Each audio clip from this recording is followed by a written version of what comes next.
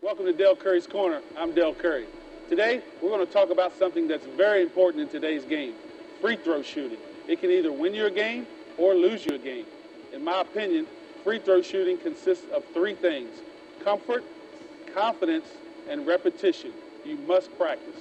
In shooting free throws, the first thing you want to do is center yourself to the basket.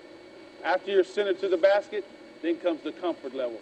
Find a routine that works for you and do it whether you make or miss. You see guys in the NBA with different routines. Some go around their back, some dribble 8 times, some don't dribble at all. Me, I had a simple routine. Center myself to the basket, put my eyes on the rim, on the target, never take my eyes off, take 3 short dribbles, deep breath, and shoot the basketball. And it worked about 86% of the time. The next thing we need to talk about in shooting free throws is confidence. It's a mindset. You must know and be confident that you're going to knock those free throws down for your team.